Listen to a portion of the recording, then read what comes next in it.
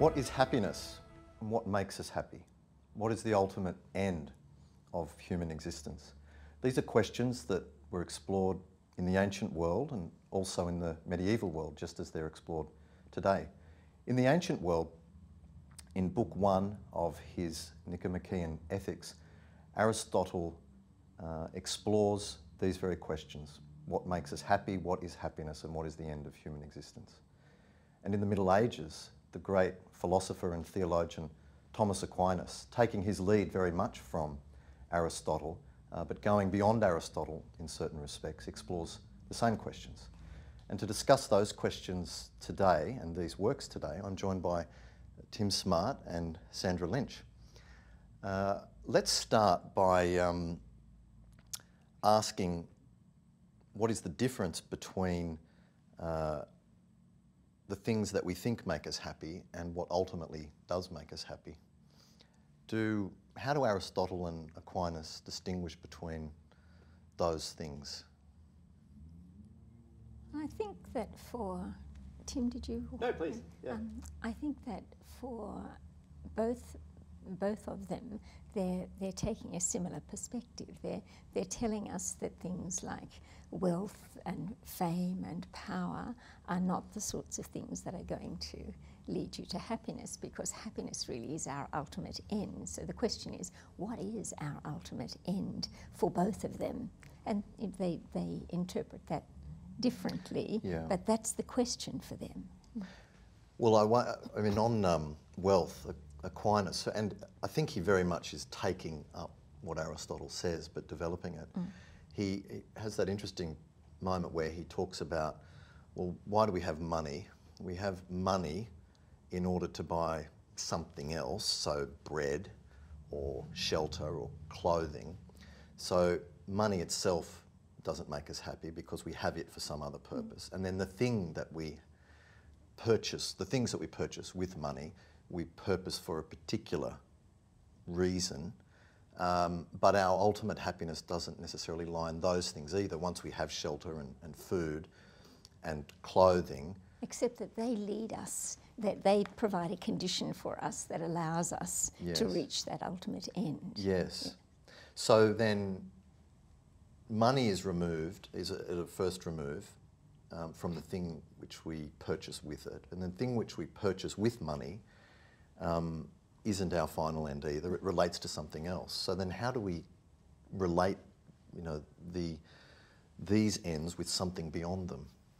Yeah, I think that's the question. I think that's the question that both Thomas Aquinas and Aristotle devote an enormous amount of writing to, and through the history of moral philosophy, people have wondered about, because it's a very powerful intuition to describe these chains of goods where you want something, and then even when you get it, there's some desire left over. You're not entirely satisfied, or you realize you only want that good so that it can be a stepping stone along the way to get to something else. And then so the great question about where does that all end up, or why are we pursuing these things is the big question. And it's easy to motivate that question if you think about consumables like bread or something where you're like, I just need that to keep this whole project going, to keep living. But if you think about it in terms of a broader project like your life, what do I need in my life, or where is my life going? Then I think you hit a really interesting, deep question. Yeah, and those things that we've talked about relate to, because he talks about pleasure, both of them talk about pleasure. Right. So to the senses, there can be physical pleasures, and those things meet those needs, not just needs, but also, as with food, it can meet a need to nourish us, but it also is pleasurable. Why isn't, for Aquinas, why isn't the physical a sufficient end in itself? He seems to suggest that it's somehow intellectual, that our ultimate happiness is in some sense related to the intellect. And he shares that with Aristotle, who says that really our ultimate end is intellectual contemplation. But at the same time, and I like this very much about Aristotle, there's a practical recognition that the bodily needs Yeah. need to be met Yes. to allow you to be. In fact, part of being a eudaimon, a flourishing person, a happy person, Yes. is to have certain physical needs and Yes. some degree of wealth and etc.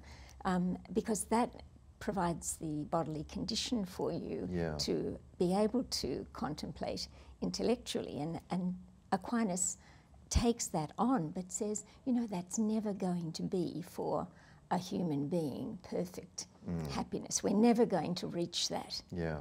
Because we can't have it. We can't have it. We can participate Yes. in it partially. Yes. Is that right? But yes. in this life, for Aquinas, we can never actually be ultimately happy. No, exactly. It's passing. If we Yes. experience it, we also know that it is only transitory, that it's going to move on. Yes, because our happiness consists in our relationship with God Yeah. and our participation in eternal life. So happiness in this life can only be imperfect. Perfect happiness is something that's possible in eternal life after death. So Aquinas says that. Does Aristotle, does he gesture towards that? Or is it more, is Aristotle really leaving open the question of what, intellectual satisfaction is? Well, I think they definitely, so of course Aristotle didn't share Aquinas' theology, No. so wouldn't have had the same answers about the particulars of Or Christian theology. about the beatific vision, Right. for example. But Yeah. the thing that I think they both really share is that they say, once you notice that we need to give an answer to what the ultimate good is, we're going to need to get into a very substantial theory about human nature and a very substantial theory about what the philosophy of the human person is, because you need to understand that, and then once you understand what needs the human persons have, what different compartments or faculties there are of the human person, then you can come up with an answer for how you can satisfy those different things. And so both of them take a very holistic approach where we have bodily needs, we have psychological needs, like the need for a home or a family or friends or something. We have intellectual needs, like the need to understand the way the world works or know the truth, and we have spiritual needs and things like that. So both of them, and this is something which it tends to be fragmented a lot more in modern disciplines, because you have psychologists who study the psychology, you have scientists who study the brain and things like that. So both of them went in for a very holistic view about what is the human person, how does it all work together, and then what's good for that whole complicated creature, which is combined of all these different faculties. And I think when we come to read Aquinas and Aristotle, sometimes we're pulled up. Aristotle says things like politics is more prized than medicine, and you look at it and you think, what is it? What could he possibly be talking about? But he thinks that politics focuses on the good of the human soul, on the activity of the human soul, and he thinks that the best kind of activity is activity of the soul in accordance with virtue. So when you understand his definition of politics and the notion of the human being that underlies it, as Tim is suggesting, that the soul is in the mix here as well as the other aspects of the person's being, then you begin to see what he might mean in making a statement like that. Why do they both suggest that being virtuous is somehow related to being happy? Why can we not, for them, be happy if we deliberately do something wrong? I mean, I think, am I right in saying that if we do something that's wrong, it's nonetheless presented to us as a good, we think that we're going to be happy by doing it, even if we're not, even if we discover later that it actually doesn't make us happy. So we act according to what we think will make us happy, but both of them seem to suggest that acting virtuously is a participation in real happiness, objectively. Yes. So doing the right thing somehow is ultimately tied up in our happiness. In Aquinas, it's easier to for me anyway, because he connects it with clearly with the next life, with the beatific vision, and so acting virtuously is connected to a reward, as it were, a final reward.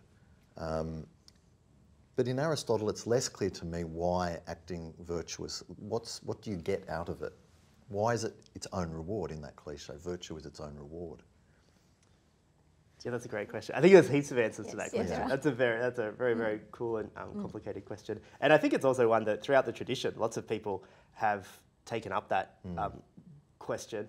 I feel like Aristotle's answer is, he made this very close analogy between virtuous behaviour and skill. And so a virtue is sort of like a skill of being a human person. And then so if you're trying to do anything well... Like build a house. Yeah, if you're trying to build a house or write a good piece of music or something, you need to be skilled in how to do that. And if you're not, then the final product's not going to be so good. And then I think it's just kind of similar for a human being. If there's certain goods that you need to attain in order to be a good human being, and you get happiness from when you achieve those goods, then the virtues are just those things which reliably get you those goods. So if you think about a really silly one, like you need to drink water to quench your bodily appetite of thirst. If you're not very skilled at drinking water, you'll never get that good of being quenched. Like if you pour the water over your head instead of in your mouth or something like that, you won't get the good. And then so ethical behaviour can kind of be thought of as an analogy with that. It's just that kind of behaviour which is very good at bringing you into touch with those goods which you need. And I think they both, when they come at that, they both come at it thinking, okay, if you are, if you've thought carefully about your ultimate end, then you're engaged in the development of your wisdom and this is an intellectual virtue. But in fact, that virtue doesn't mean enough to them if it's not also put into practice. So for Aristotle, you get the distinction between the intellectual virtues and the moral virtues, or the intellect and the practical. And for Aquinas, he distinguishes between an abstract notion of happiness, which is much more that intellectual idea, and a practical notion of happiness, where there has to be motion or action in your life to be able to satisfy that notion of happiness. It can't come just at the abstract level. So I think that virtue is important both at the abstract and the practical level, or the intellectual and the practical level. But it's the intellect that's actually pushing us in that direction. It's the intellect that's allowing us to understand what our souls are meant for. So how does it work then where, on this question, and maybe you've just answered it, Sandy, that someone may not be an intellectual, they may not be a trained philosopher, or even someone who ever sits down and consciously thinks through in a profound way moral questions, but they nonetheless are moral people. So in other words, they're virtuous people, but they don't necessarily intellectualise their behaviour or even analyse the things that motivate their behaviour. In other words, in Aristotle, it does seem to be tied up in the intellectual life or the philosophical life. So all of those things you mentioned about, there are certain preconditions which allow philosophy to, leisure and so on, which allow philosophy to take place. But is that the case for Aquinas, that one needs, as it were, that being happy, being virtuous is tied up with being a philosopher?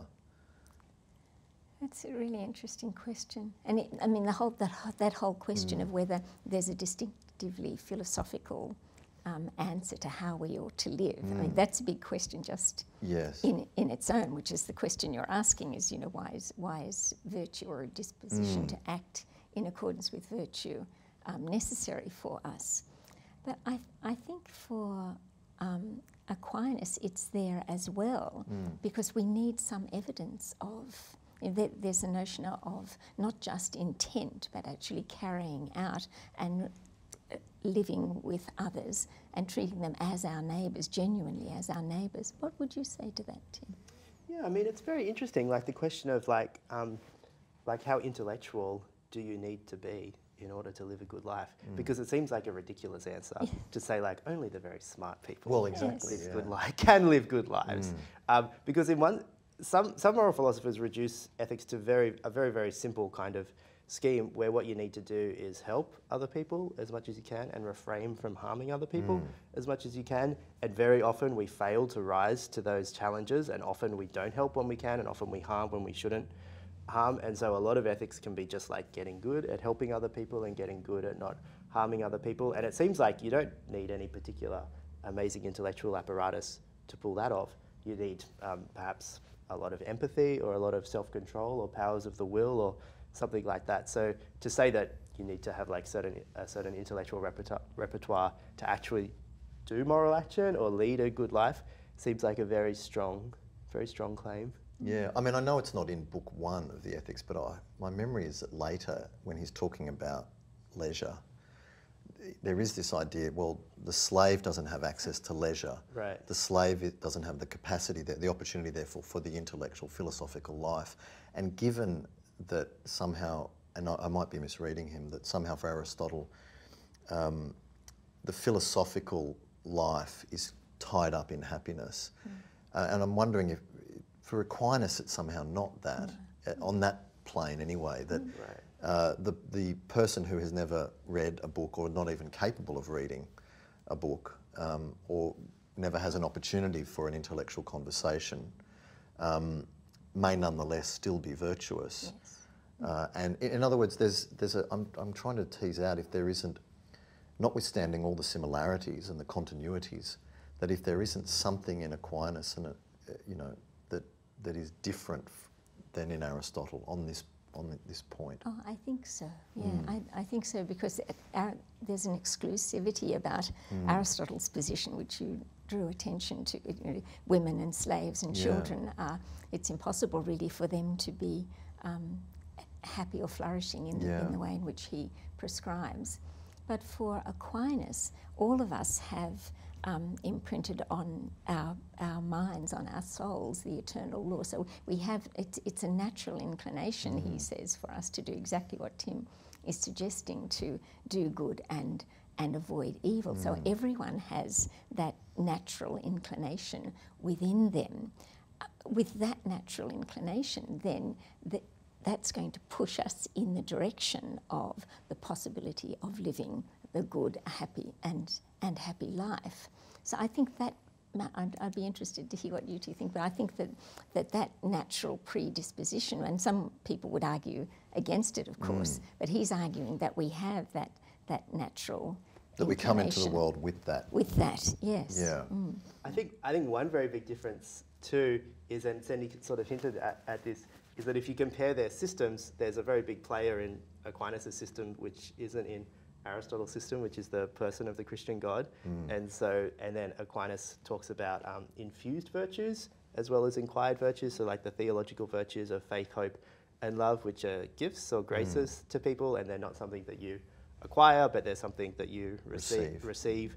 And so they're not so much there in Aristotle, and it's sensible to think that when you are infused with those virtues, that they have a pretty big impact on how you live your life and the moral behaviour of that particular person. So that they're available to everyone, which is right. And so that might go some way to explaining a difference between, say, if Aristotle's is a bit more intellectual than Aquinas's.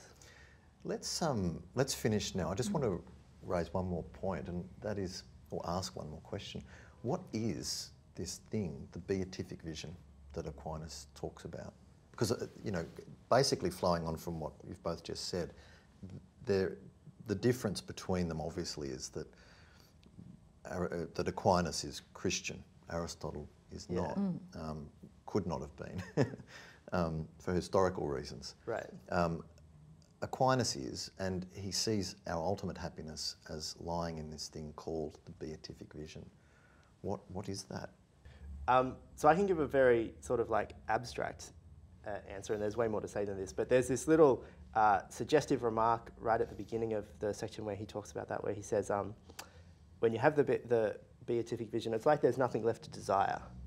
And it reminded me of, there's this remark from the novelist David Foster Wallace. He says, desiring things is always more fun than having them.